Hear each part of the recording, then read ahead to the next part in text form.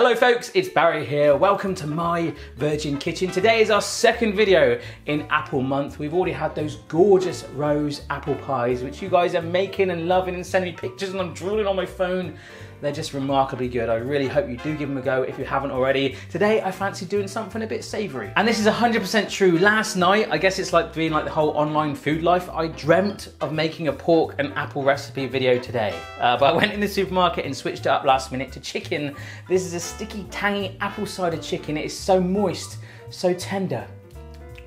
It's served alongside with some asparagus and sweet potato wedges. I really hope you give this a go. If you'd like to try it, hit pause on the video now, write down all these ingredients. They're also in the description box down below or my website if you're on there as well.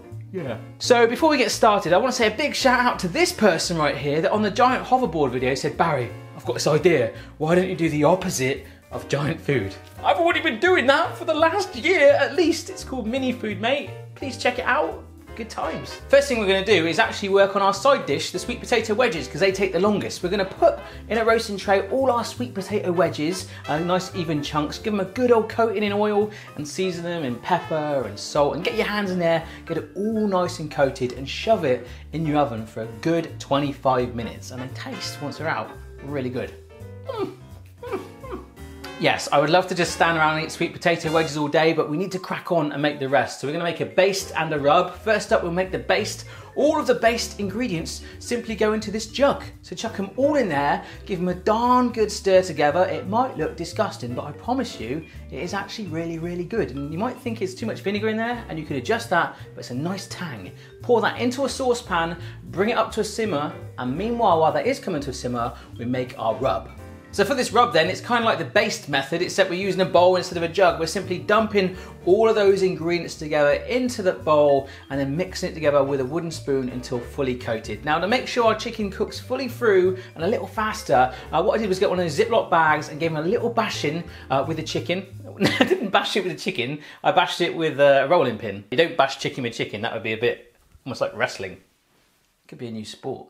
Yes, so you bash your chicken until it's nice and thin, then add your rub into that freezer bag too and give it a good old shake and mix together until it's fully coated. I actually added a little bit of oil on there as well and added that to the bag to help grip it too. Got it all coated on there, and then it's time to simply cook it up. Grab yourself a griddle pan over a low flame. We're gonna do it really low so that chicken gets as much cooking time as possible. Place those rubbed chicken breasts all down there and start to cook away. And what we're gonna do is baste it in that simmered apple vinegar as we go along. Just keep coating it as much as you can. Just get it all on there. It looks real nice and shiny, real good color on there. And as it starts to caramelize as well, all that baste will start to come off. You need to keep topping it up as well. So get your brush in there, working it all along. After around about 6.5 minutes, turn it over and repeat it for the same amount of time, cooking it in the same style, giving it a good old brush and coating. It's looking so, so good. And just to one side while I did that, nice and easy, I had some asparagus in a pan cooking away in butter. So get it all nice and basted, and believe it or not, with your wedges done, the asparagus done, and your chicken done, it's ready to serve. When we serve it up on our plate with those wedges and the asparagus already there, place the chicken down, give it an extra little bit of baste to liven it up again. This is completely optional, but you can add some fresh parsley on there and a little grinding of more pepper. What I really liked was when I cut into it, it was so juicy and tender. You can use some of that leftover sauce you've got as a dunking pot, and this was an R. Kelly moment. I was having an R. Kelly moment in the kitchen. I did capture it, but got a bit embarrassed, sorry. It's really as easy as that, guys. It's done in under half an hour. And remember, I'm self-taught, so if I can make it, you definitely can. If you do try it, send me some pictures at My Virgin Kitchen on Twitter and Instagram. Subscribe to me if you haven't already. Check out my last 2 videos and let me know down below any recipes you want to see next, and I'll give them a go when I can. All right, see you next time.